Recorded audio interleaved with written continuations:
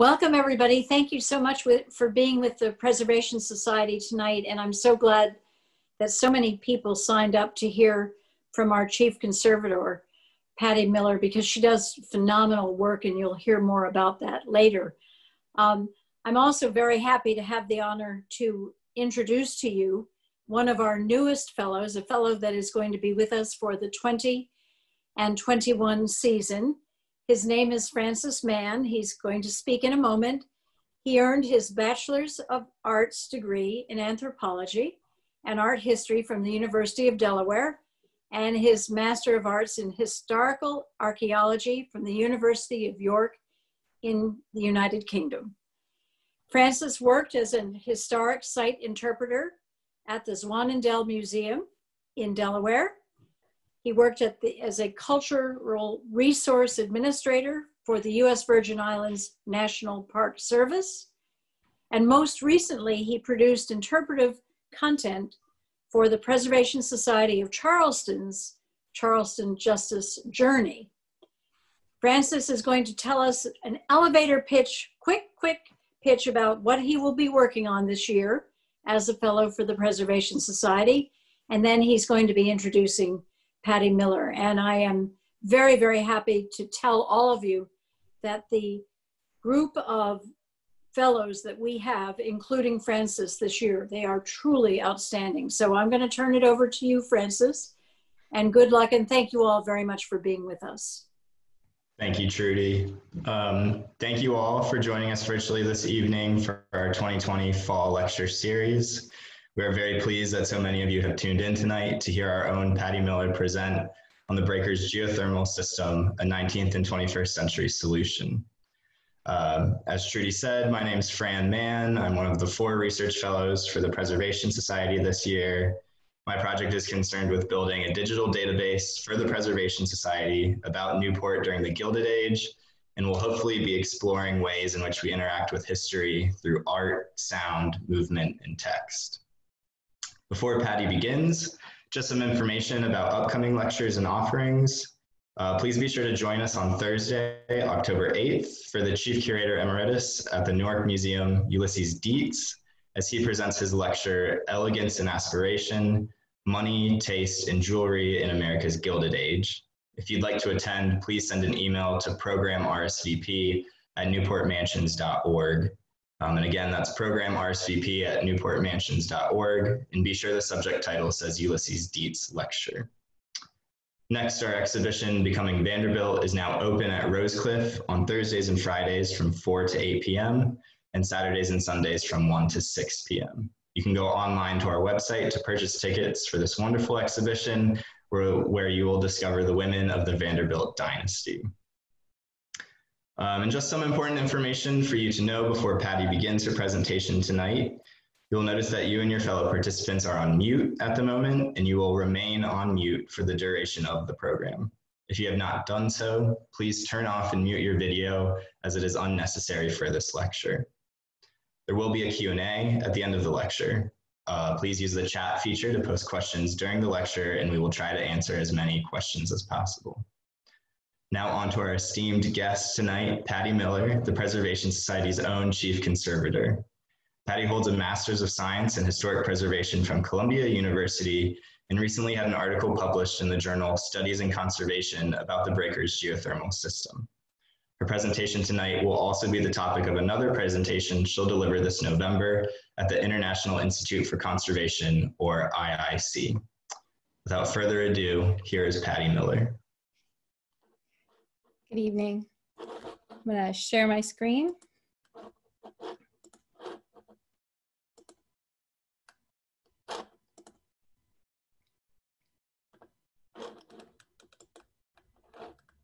Okay.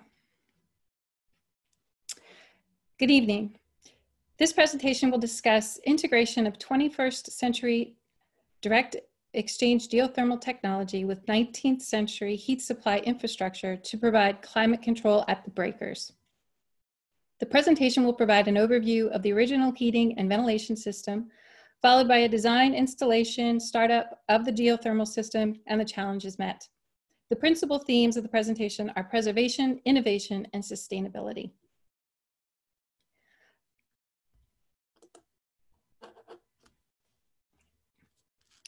In 1892, Cornelius Vanderbilt II commissioned a 125 square foot Italian Renaissance style summer residence in Newport, equipped with the most modern domestic technology available. Today it is visited by more than 450,000 people annually, and many return again and again to enjoy the architecture, collections, and landscape offered by this unique historic house museum. The house retains original architectural finishes, furnishings, and a significant decorative arts collection to give visitors today insight into America's Gilded Age. Interiors are representative of the highest technical finishes of their age, and the collection consists of more than 8,000 objects, furniture, textile, decorative arts, paintings, original to the house or the family. The mansion's original design relied upon the ocean setting for its natural ventilation during summer occupancy, and a convection heat system maintained the building through the winter. A century later, risks to the collection due to extreme fluctuations in temperature and relative humidity, along with rising energy costs, prompted a climate modification feasibility study. A significant risk to the collections are large fluctuations in relative humidity, which led to much damage of the decorative surfaces. Although conservators agreed that most objects had reached a state of equilibrium with the environment, conservation and restoration treatments undertaken to maintain and preserve the historic integrity of the breakers collection often exhibited poor aging or failure. A stable relative humidity is required for long-term preservation of collection materials. Extreme fluctuations of both the temperature and the humidity were recorded in the house as part of a climate study in 2007. Shown here in this data, the month of August 2007, the fluctuations in humidity cause stress to organic materials through a repeated change in moisture content, leading to flaking of finishes, brittle textiles, slack in painting canvases, mold, increased pest activity, and more. In addition, the high humidity and marine environment can contribute to extreme corrosion on metal surfaces. Fluctuations, therefore, must be minimized, and we aim to do this with dehumidification by cooling. The breakers is one of the masterworks of the preeminent American architect, Richard Morris Hunt. It is actually the second breakers to stand on the oceanfront site. You can see here in the corner, this is the image of the original breakers, which was a shingle-style house built in 1879 by Peabody and Stearns for tobacco magnate Pere Lorillard. Vanderbilt purchased the property in 1885. The house was destroyed by fire by a boiler explosion on the day after Thanksgiving in 1892. Vanderbilt then engaged Richard Morris Hunt, who designed a 4-story, 70-room classical North Italian palazzo, sheathed in elegantly carved buff-colored limestone that concealed a steel-reinforced masonry construction. Hunt's design spared no details of modern improvements that could be provided by engineers of the day. Luxuries included a heating and ventilation system typically reserved for large public buildings, but appropriated for the vastness of the breakers. The design utilized a network of air shafts that facilitated cooling and ventilation in warm months, taking full advantage of the oceanfront location, and supplied heat in the winter. Even though the family was rarely in residence during the winter months, the house needed constant airflow to protect damage to the systems and contents. Building began in 1893 and was completed in 1895 for the Newport summer season. To safeguard the structure from another potentially devastating fire, the underground boiler room was separated from the main house by a 360-foot-long tunnel, shown here on the bottom left. Water was heated by 2 coal fuel burners and pumped to the main house through pipes to feed an indirect hot water system. So in this site plan that you see here on the screen, the outline here is the basically the boiler plant, and then this is the long tunnel that reaches all the way to the just below the entrance portico of the breakers and enters the basement of the building.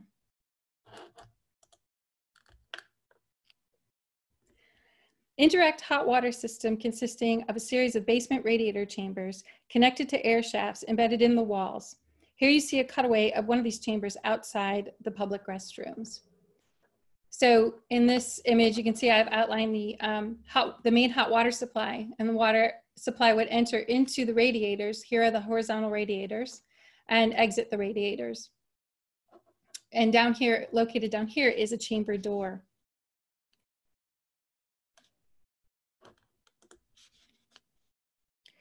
There are the horizontal radiators, and air from the sub-basement would rise through the shaft and pass over the radiator, warming the air as it rises to the rooms above. The designer for the heating system was John D. Clark of New York. His name can be seen on the chamber access doors throughout the basement. He also helped design the other buildings with Hunt, including the Biltmore in North Carolina, the systems there.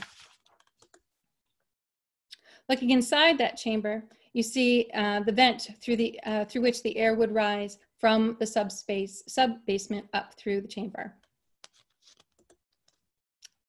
This is one of Hunt's basic, basic plan of the breakers. And over that basic plan, Clark's office drew the radiator heating system for the house, which is shown here. The white outline blocks indicate the more than 70 radiator chambers. So I'm just gonna, you see these whitish blocks here. These indicate the radiator chambers, and then if your screen is large enough, you might see these smaller shaftways, and these are the air shaftways connected to the radiator chambers.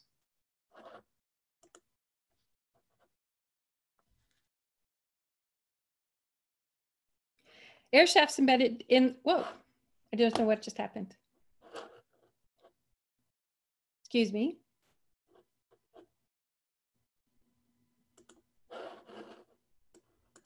Okay. Air shaft embedded in the walls allowed for uninterrupted decoration of the rooms, save the one or two grills thoughtfully integrated into the design. Here you see in the dining room, the heat grills are actually masked in the bases of the columns, and they have these decorative lion grills in front of them. Here in the library, you see the acorn motif used on one of the smaller grills here for a small heat register, and it uses the acorn symbol that is consistent with throughout the house as a symbol of the Vanderbilt family. And then here on the second floor in Gertrude's bedroom, you see a much more simplistic grill that's meant to fade into the Ogden-Kaufman design of the second floor. Up to the third floor, you still have the same air shaft and vent system in the family suites that are on the third floor. But over on the staff bedroom area, you have a more typical radiator system that is throughout both the staff rooms and also is found down on the first floor and mezzanine levels in the staff and service areas.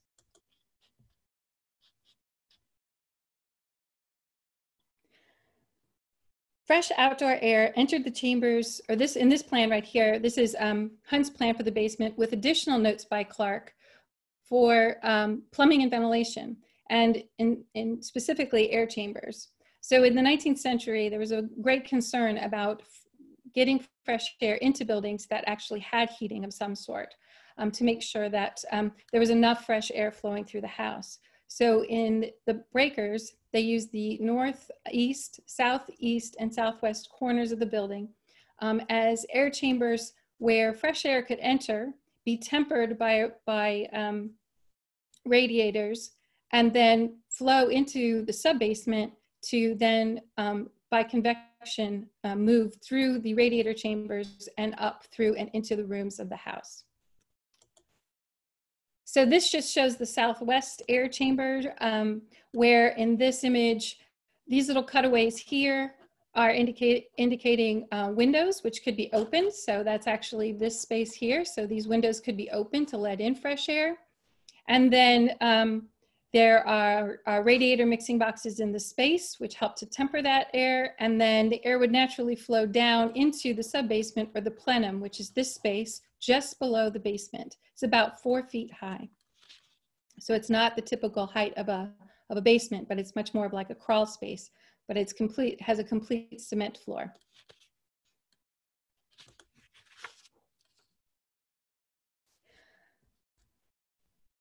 As the heat and air would flow up through the house, it needed some place essentially to escape. And so there was a series of large skylights that not only helped to light the lay lights, like the Lafarge lay light in the grand staircase, but also the smaller clear skylights that are in both the family stair and the family rooms on the third, on the third floor. And those could be opened and closed, and obviously helping very much in terms of letting hotter air out and ventilation in the summer months as well. Designing a modern climate control system for the breaker's massive 125 square feet of 3 floors, attic and basement interior space, large interior space, posed a unique challenge to engineers, architects, contractors, Preservation Society representatives, and conservators. Instead of addressing the entire building, the primary exhibition rooms of the first and second floor that contain the most important collections and finishes were targeted. It was clear, however, that Hunt's original air supply shafts could be utilized to deliver conditioned air from this new system. Design to implementation took more than a decade and required resourcefulness and persistence from generations of project team members. The expense and complexity of a conventional system was deemed prohibitive, intrusive, and unsustainable. A high-efficiency geothermal heat pump system was chosen because it could generate conditioned filtered air, reuse historic convection heat shafts, and significantly offset heating costs. Since going online in 2018, this system has stabilized the interior environment and considerably reduced fuel consumption. It was understood that installing climate control at the breakers would have to respect the existing infrastructure, recognize the physical limitations of the structure to achieve the most appropriate environment for the collection according to current conservation and museum guidelines, and integrate the technology in a way that did not compromise historic integrity of the landscape or the interiors and meet energy and sustainability goals. The efficiency and adaptability of geothermal made it the preferred choice for the breakers. Direct exchange geothermal, also known as geoexchange, ground source, or simply geothermal, is a heating and cooling system applicable in both existing and new buildings. It is ideal for simultaneous independent control of different zones. The geothermal system has 3 main components. Shown here, they consist of a series of underground pipes called the geothermal loop, connected to a heat pump unit, and distributing the system via fan, air handle fans, and ductwork. The stable temperature of the ground provides a source for heat in the winter and a means to reject excess heat in the summer.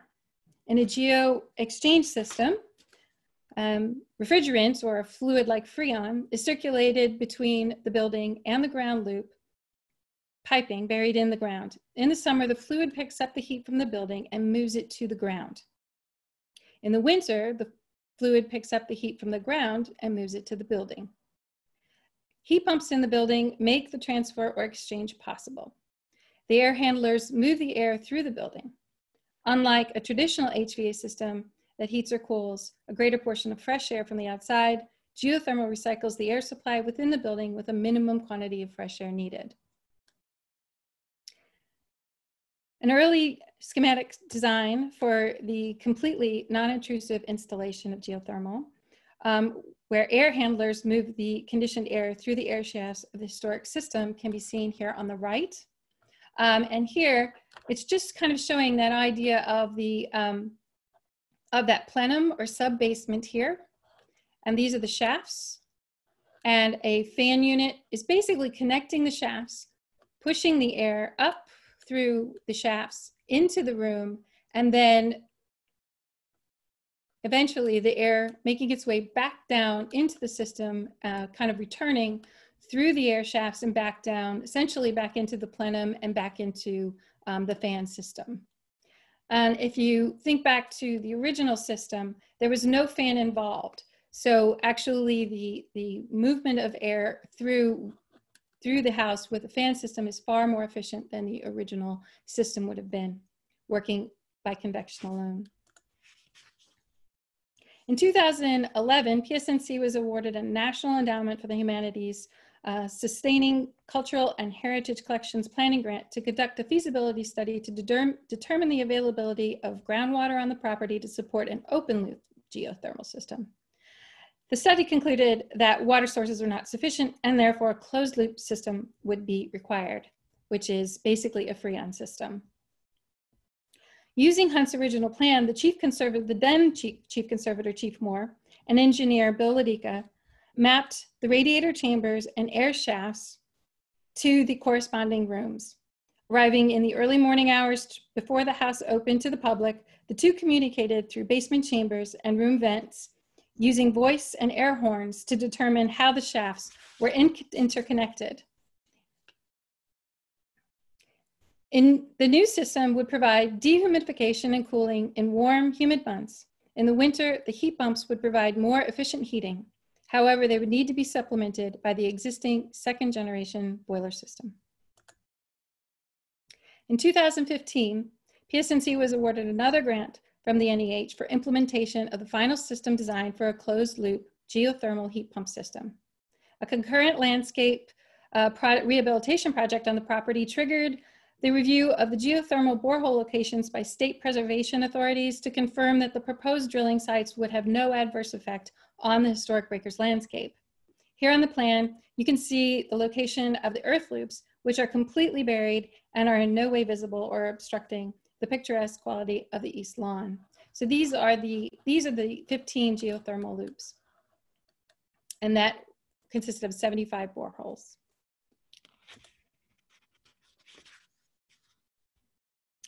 The system installation began in March 2017.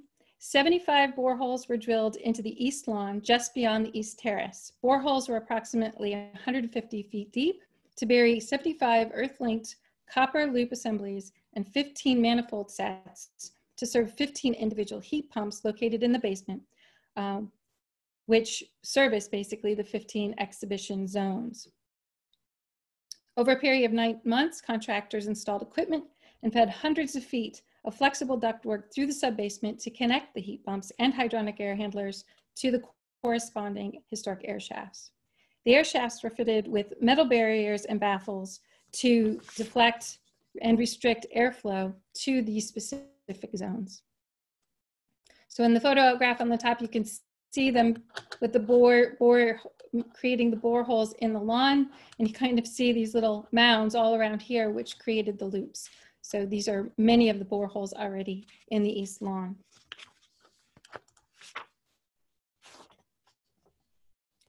And these next series of photographs just sort of show how that those refrigerant lines then come into, from the east lawn underneath the east terrace. So they're coming through and underneath the east terrace, and then coming in and connecting to the geothermal heat pumps and the system. And then here you see the ductwork where it was worked below in that plenum in the subbasement. So it's passing through all of that, that space, that subbasement space, and connecting to the radiator and air shafts, the radiator chamber and air shafts. And then here you can see some of where it's fitted into the radiator chamber, and here it's coming up through the radiator chamber. And then these chamber doors were then sealed closed permanently to prevent air loss during operation. So this is a schematic of how the layout of the actual equipment is in the basement. And some of those of you who maybe have been able to take the breakers basement tour have actually seen some of this equipment now in place. So in this particular image and plan, if you can orient yourself in the house, this is the front entrance of the house. This is the back of the house, or the east lawn area out this way. So this is essentially the terrace. And these are the individual units. So when you see the orange indicates where the heat pump units are distributed through the basement. The yellow shows the blue shows the air handler units distributed throughout the basement. And then the green are the individual air shafts that the units are connected to. The outline in red that you see is actually indicating the next image here, which is the space that controls, or the units that control a space in the first floor. So we'll go to the next slide. In this space in the basement, you can see the heat pumps, 3 heat pumps here, which control zones 6, 7, and 8. And then you have a single air handler, although in the space there are 2 more air handlers for the other 2 heat pumps. And then you see the set of the 3 thermostats that connect to these heat pumps and air handlers. So the basement equipment here for zones 6, 7, and 8 control a portion of the Great Hall and the entry foyer. So looking back on the plan, which actually shows air supply on the first floor, so now we're looking at a first floor plan rather than a basement plan. You can see here the Great Hall. This is the area underneath the staircase where the dolphin fountain is. And then this is the entrance to the house. And these are the 3 zones that those particular heat pumps operate. Again, as you look through this first floor, you see the morning room. That has a series of its own heat pumps and connections. The music room has a zone. The library is a zone. There are just different individual zones to make up for the control of the system.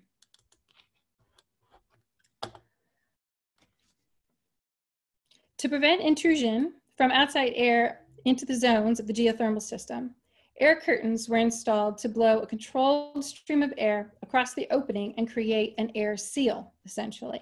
You're likely familiar with these air curtains at the entrance of stores in particular. So also doors for, I guess, these air handlers these air curtains are located specifically at the upper loggia doors, which we like to keep open so visitors can easily enter the open loggia and experience the outdoor. And then when they re-enter the house on the other side by the guest bedroom, there is another air curtain. And then there is a 3rd air curtain that is over the door to the staff stairwell. When the guests exit the 2nd floor and head down the stairs, there is another air curtain to seal off that section, because those particular areas are not on the geothermal system. And then on the 3rd floor, because the 3rd floor is not part of the zones for the geothermal, we have a temporary partition that was installed to prevent air from moving and circulating up into that particular space. In April 2018, the system was ready for initial testing of the air handlers. So prior to turning on the fans, the surface of the 123-year-old brick and sheet metal lined air shafts were thick with dust and debris. Collections were temporarily removed or protected in place while air shaft cleaning and fan testing occurred. The air shafts were cleaned using a specialty dust vacuum cleaner with a rotary brush attachment. Filter media was added in front of grills to catch any remaining residue or particles when the fans were initiated. Once the system was tested and we were able to access understand and see the actual velocity of the air coming out of the vents, we realized it was strong enough for us to be concerned about certain materials, especially this pair of gilded wood console tables in the morning room. Both the conditioning of the air and the velocity of the air would put these materials at significant risk. Therefore, these have been temporarily removed until we can determine a method to protect them when the geothermal is on. Monitoring system performance is accomplished using several methods. For the equipment, there's a special diagnostic monitoring program to keep the system running at top condition and manage maintenance needs. Thermostats have remote sensors strategically located in each zone, typically near an air return, as shown here. This is in the morning room, and it's not really very visible where it's located, but I've called it out here on the right. So here's the return vent, and here is the thermostat sensor, and here you can see them up close in a detail image. And then the sensor locations we selected with the heating contractor to determine the minimum amount of disturbance to our historic finishes. Conservation also has 10 data loggers shown up here in the upper right, placed in strategic locations throughout the house to monitor temperature and humidity near sensitive collection objects or spaces. We rely on the data to manage and adjust the system for the protection of the collection. The system came fully online in September 2018. Windows and doors opened daily for ventilation were permanently closed, and a few zones were brought online at the time. The initial set point was 72 degrees Fahrenheit to achieve 55% relative humidity. After 3 months, environmental data confirmed observations made by staff and visitors that the house was more comfortable and temperatures flattened with minimal fluctuation. And the relative humidity slowly improved.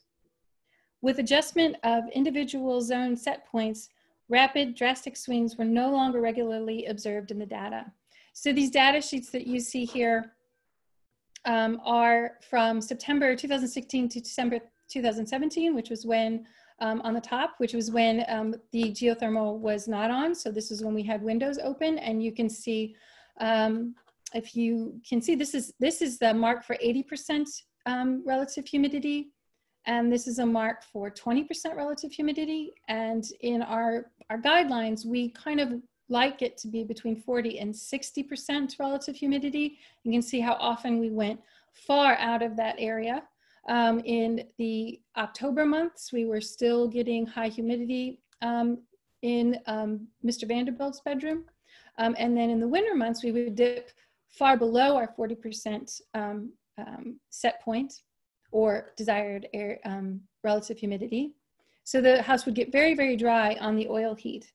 And then as we hit into the summer months, would rise steadily up, and then the humidity would get pretty outrageous in that room. And that room was really well known for really knocking the wind out of our guests, and we had often had people need to sit down or be faint because of the severity of both the heat and the humidity in that room. Now, after the geothermal was turned on, we tracked 1 year of data, and this is, in this particular data set, is from September 2018 to September 2019, showing a significant moderation of the relative humidity in Mr. Vanderbilt's bedroom specifically. And this area right here, we're just showing an adjustment. We were still adjusting the system from September through about November, when the geothermal system was still kind of actively cooling rather than heating. Then as we moved into the heating months, using the geothermal system to help heat the house over the oil heat, and using only oil heat to supplement the heating in the house, we only had a few in the very colder months where we actually went below our kind of 35% relative humidity. We kind of stuck to the line of about 40% relative humidity. And then as we moved into the summer months, it was very, very clear that we had a much more stable relative humidity operating in that particular room in comparison to the years previous.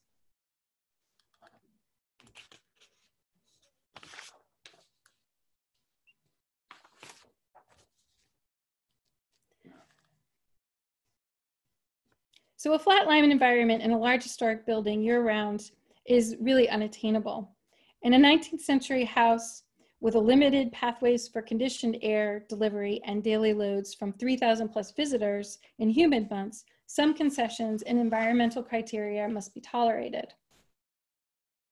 Other damaging conditions such as condensation on historic wooden handrails and marble surfaces were eliminated by the geothermal. and air filtration significantly reduced dust accumulation on our textiles. IIC, which is the International Institute for Conservation, and ICOM-CC, which is the International Council of Museums with the conservation sector, have a declaration on environmental guidelines that they set forth in 2014. And these guidelines are a much more sustainable criteria than were observed by museums previously. So it allows for more sustainable criteria to manage the museum environment and takes into account historic structures like the breakers, keeping in mind that the majority of the museums and historic sites around the world do not have any kind of climate control. In 2018, PSNC opened the Welcome Center, and the original Porter's Lodge was renovated for staff offices. Both buildings have traditional high-volume air conditioning systems. Unfortunately, electricity on our property is metered for the entire property and not the individual buildings. Therefore, an analysis of the energy use must take into account an increase in electricity usage for operations, heating, and cooling of all three structures. After 1 year in operation, however, fuel oil consumption for supplemental heating of the main house was reduced by 58%, and overall energy costs for the property were reduced by 52%. Pre-geothermal, it would be typical to have twice weekly deliveries of 800 gallons of heating oil in winter months. After geothermal, heating oil consumption reduced to 400 gallons per week to support hot water and supplemental heating needs. Opened in 2016, Beneath the Breakers is a separate guided tour experience that takes the visitor through the historic boiler room and basement and explores the original 19th century technology of the period: heating, electrical, plumbing, and mechanical. Today, geothermal technology is interpreted side by side with the historic heating and ventilation systems, and visitors learn about the importance of climate control to help preserve the building and the collections. And in this image, from the Beneath the Breakers tour, you can see one of the original horizontal radiators that came out of one of the shaftways that was removed during some building projects in the basement a couple of decades ago. And we have that on view, along with the view of one of the air handlers. And just behind this view, you can see several of the heat pumps. So today, in accordance with current guidelines by the state of Rhode Island, under our reopening plan for the breakers in early June 2020, the geothermal system is currently off and the windows are once again open. We remain optimistic that things will return to normal soon. So I thank you very much for listening to and watching this presentation. And I think Francis will now open it up for some questions. And so while you are thinking about your questions, I also think it's important that many people made this project happen. As I said, many generations of people at the Preservation Society.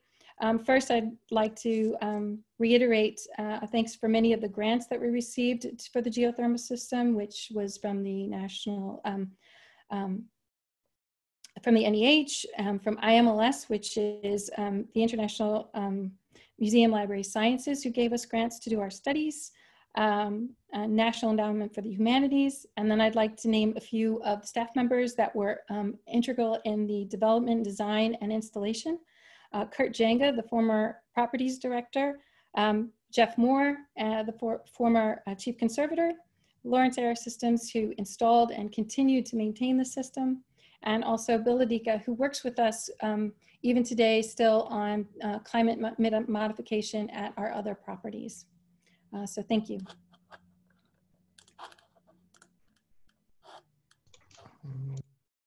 All right, thank you, Patty, for that. And just to thank you as well to the Loeb's Family Foundation who gave to the project. Susan and Dwight Saprell, and Katie and Stephen Gerwitz, and Marion Michael Mariner, and Sam and Ann Menkoff as well. Thank you for that. We have a lot of questions coming in. One I'm seeing is, what was the cost of the geothermal system? The grant and the cost to install the system alone, so for the equipment and the labor for installation, was $300,000. Okay. And is there a reason why they're off now? The reason they're off now is because of the guidelines from the governor for our reopening plan was to have fresh air in the museum space in order for us to reopen. So it's off now pending the next set of guidelines that come from the governor. Sure. Did the marine environment historically balance the typically low humidity environment created by an indirect heated air system? No, even I'd say with the house closed, the humidity typically dropped in the winter. One of the challenges for the old heating system, and one of the reasons that we get low humidity using just the oil heat or the boilers alone, is because there is only in that system a single thermostat. And so it's located just off the breakfast room. So it's heating for one particular location in the house. So it may be overheating some areas, creating microclimates, or underheating some areas. And essentially just that type of heat used for a longer period of time in the house really did cause low humidity. In the summertime, once the house would reopen for the season, then you would get a balance of humidity coming in, but then often just an excess of humidity because of the climate that's right there on the coast. So the heat, the humidity flowing in, the fog is problematic. When the house is open, we can see fog in the house. Oh. Here's one question about the earth loops. Is there a reason why the east lawn was chosen? And also, how are the loops brought under the east terrace into the mansion? So the original feasibility study looked to the possibility of using an open loop system, which would mean using a well water on the property. So they went searching for well water. They also found a lot of rock and shale on the west lawn because they thought that it would be on the west lawn. So the landscape itself was not as ideal for it. Over on the east lawn, we don't have very many plants on that area. So it's a very large open field. And so really, historically, that is exactly how the landscape is. So keeping in consideration that this is preservation of the landscape as well, they didn't want to disturb those plants and trees and historic areas that are in the west lawn, which we have now actually just done a huge restoration of, but instead put it easily accessible in that location over on the east lawn.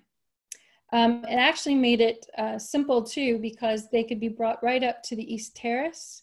The borehole drilling could be brought up to that east terrace.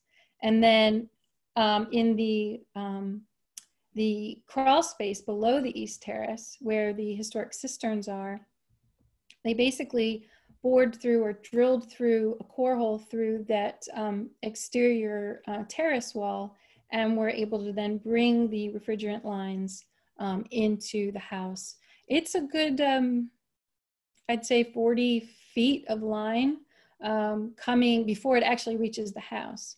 And then incidentally, one of the limitations on the whole system and the placement of the equipment in the basement is just about the distance that the system can have from the earth loops to the heat pumps, and then from the heat pumps to the air handlers, and then getting the air to the shafts. So I don't know exactly what all those limitation distances are, but we pushed it by putting all of the equipment along that east wall, locating it all there, and then bringing the ductwork back towards the west, and or just throughout the sub basement to go up those shafts. Yeah. It's interesting too. I think when you hear historic preservation, oftentimes the first thing you think about is just a house and its architecture. But like you were saying, the lawn as well factors into that. So the landscape around the house is a part of the historic environment as well. If you think of a purpose-built museum with a large HVAC system that's required to maintain their collections, those are huge plants of equipment, which cause a lot of noise. They generate themselves a lot of heat, need to be located typically outside, sometimes on roofs. We just didn't have any place to put any equipment like that. For such a massive volume of space that this house is. And then apart from that, putting that on the landscape would then add another structure which wasn't there historically. So that's why geothermal was kind of perfect, because it could be placed below ground and is basically invisible to any changes, and didn't make any changes to the exterior. Right. This next one has a few pieces to it. Do other PS properties have geothermal systems? Are there any kind of set to be installed? And what will that installation process look like? So before they installed geothermal at the breakers, they installed it at 2 other properties. One was Chepstow, and that is a 3-zone, I believe it's 3 zones for that museum building. And then we also installed it at the Elms Scholar Center, which is essentially one portion of the Elms Carriage and Stables. So where you are right now. Those 2 properties received geothermal, and that is also looking forward really towards sustainability in developing a system that is basically kind of typically thought to be about have a service life of twice as long as a typical HVAC system. So whereas typical heating and air conditioning might be 25 years before replacement, this is considered to be upwards of 50 years with maintenance.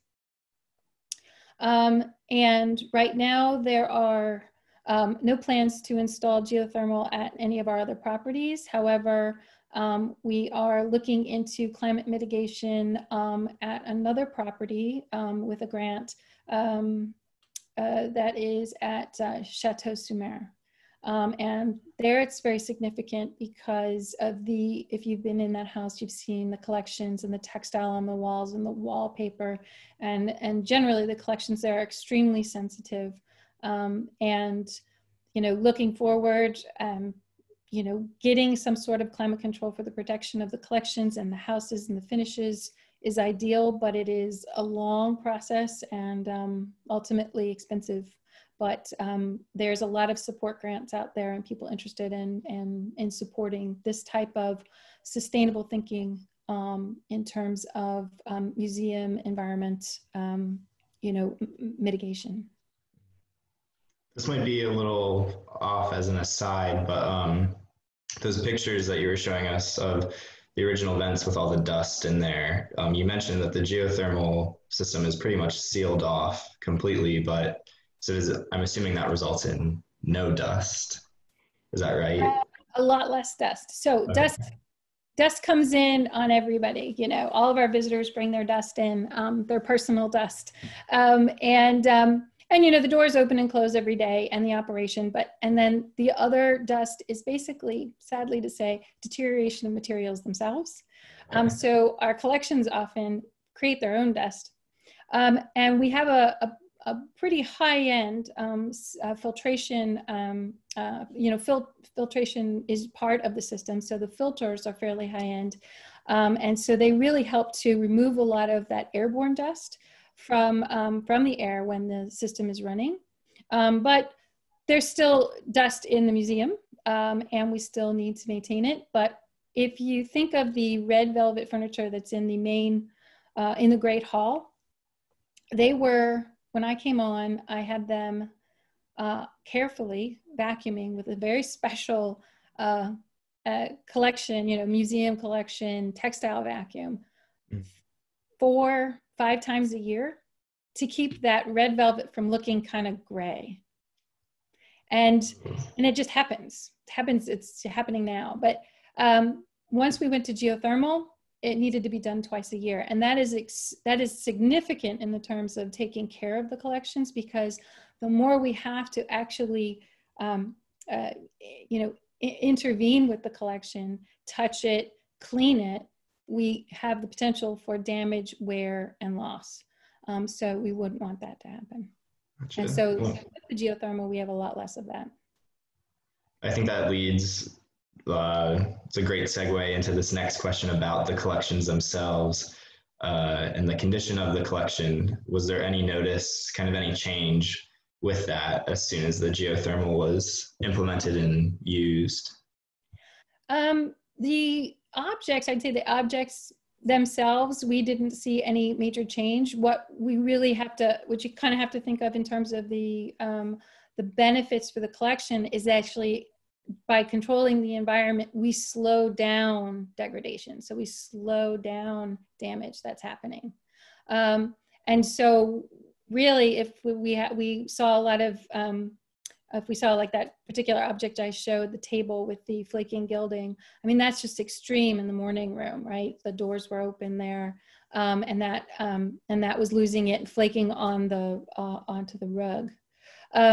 But it's not that that's far gone. So that's going to continue to do that no matter what. It may slow down a bit, but we definitely, we did see changes in terms of in the house itself as it began to sort of, I'd say, kind of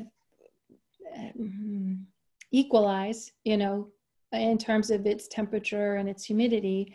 It slowly dried out. So think of the plaster materials or the stone materials, whatever, things are drying out.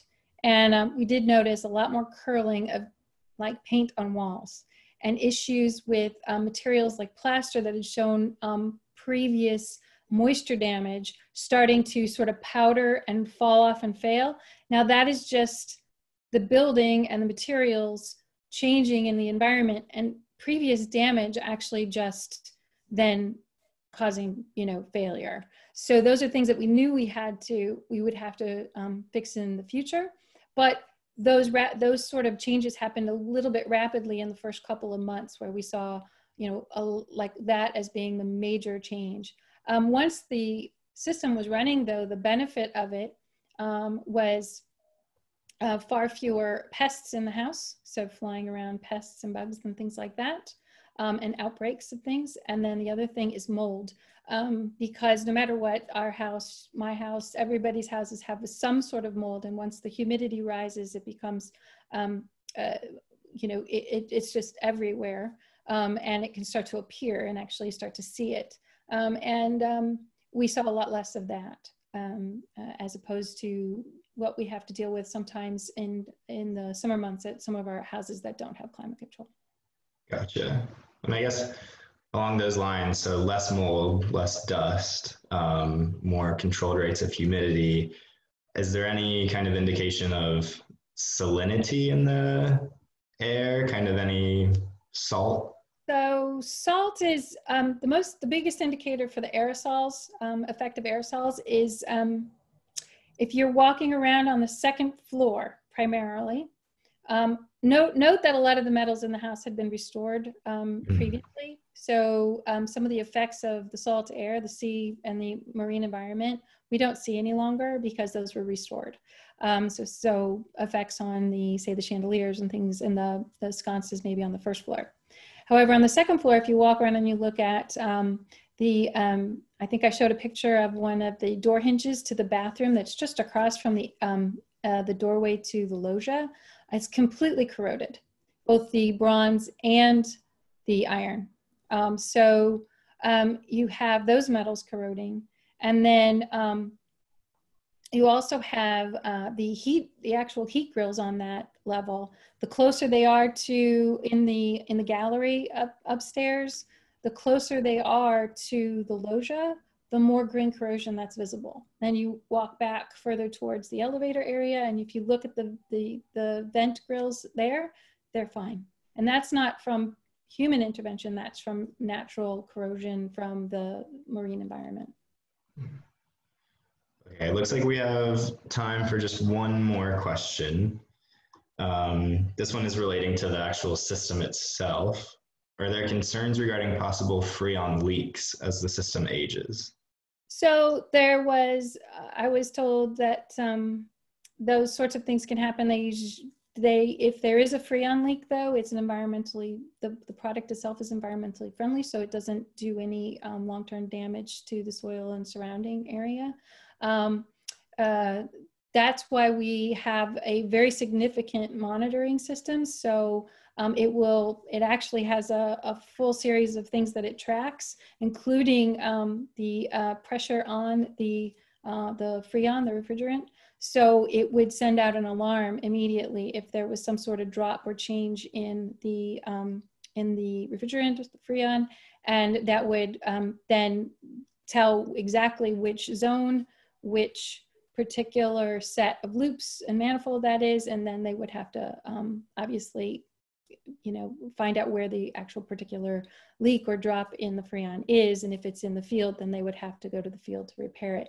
So that type of sensor equipment, I'm not sure if it's on the system, on the other systems. I know they have sensor equipment, but this is a pretty sophisticated diagnostic system that monitors just about everything going on with those particular heat pumps, air handlers as part of the system. Gotcha. All right, we have 3 minutes left, so just super fast. Could you give us an update on the breakers tapestry and what's going on with that?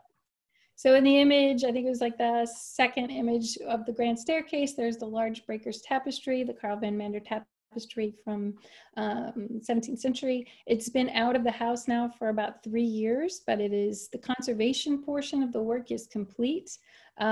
We have some issues with travel and transportation right now due to the global pandemic. However, we really hope that it can be reinstalled this winter, and we're looking forward to it. Awesome. All right. Well, thank you, Patty, so much for the interesting lecture and everything you taught us about the breakers geothermal system. And thank you, everyone, who attended tonight's evening lecture. I hope to see you all again in a couple of weeks for Ulysses Dietz's presentation entitled Elegance and Aspiration, Money, Taste, and Jewelry in America's Gilded Age. And until then, I hope everyone has a wonderful and safe evening. Thank you again, Patty. Thanks. Good night.